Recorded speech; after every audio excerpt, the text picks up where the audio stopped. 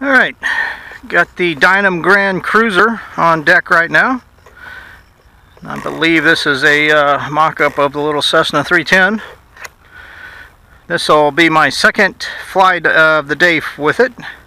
I did put the carbon fiber underneath it, and the flight I did a while ago was much better. However, again with Dynam retracts, it was a little cool.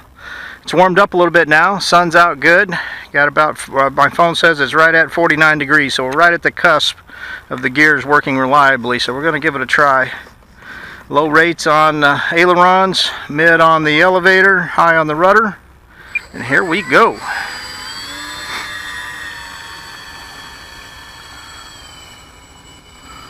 Wind is very variable. I'm just going to take off to the north, avoid the sun. Alright, here we go. Coming out. Back pressure. We're up and away. Gears are up. That was no flaps. Close to full throttle on the takeoff.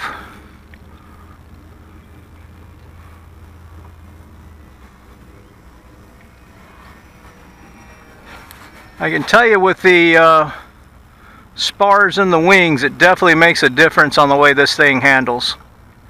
It's absolutely got rid of that pool noodle effect.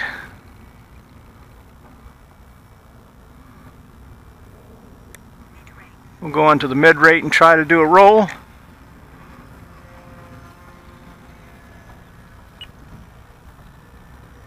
That probably got all my little miniature passengers screaming. That was just on mid rates on the aileron. Again, this is far from a speed demon. This is high speed max throttle right there.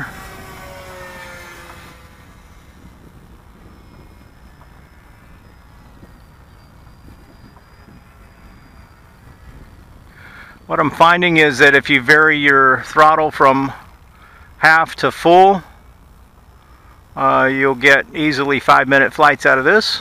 Good, it flies on a 3S 2200, so that's, I don't know, in my opinion, that's just pretty good to run a twin motored plane for 5 minutes on a 3S 2200.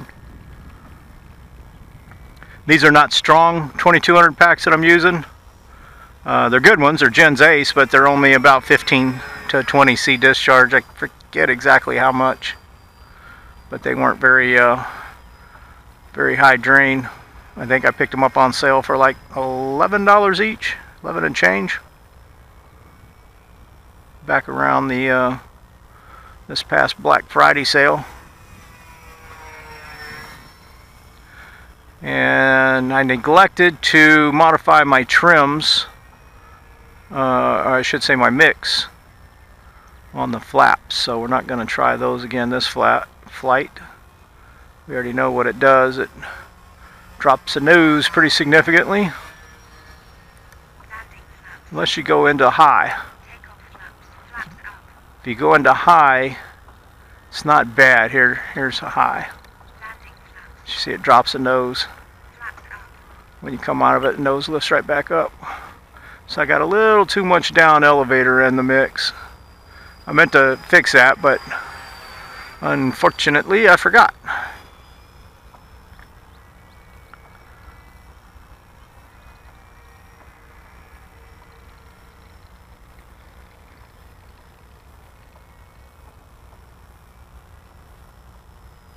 Slow speed here in front of us.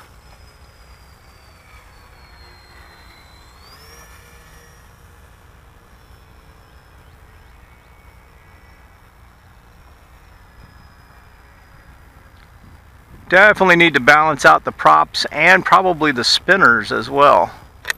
It's got a pretty good little wiggle to them, and get quite a bit of noise going too.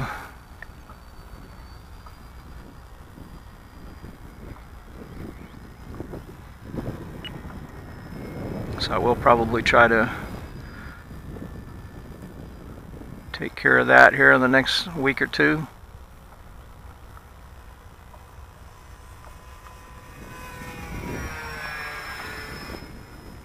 This is flying on a Spectrum AR-610 receiver, by the way.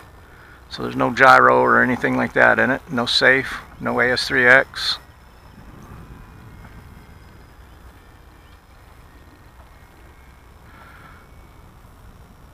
Dynam is trying to improve their planes, but there's still a few things that they're not doing.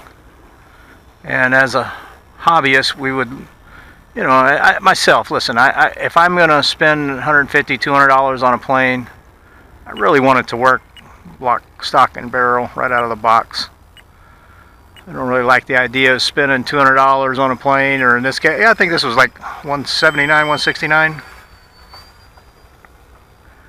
I don't like spending $180 and buy a battery $200 and then have to turn around and spend another $50 to $100 for upgrade parts. I'd rather they just put it into the... Yep, all 3 gears deployed that time, so that's marvelous. Again, temperature's up a little warmer, and our wind has changed directions again, so I'm just going to land north to south. Our timer went off a while ago. No flaps on this.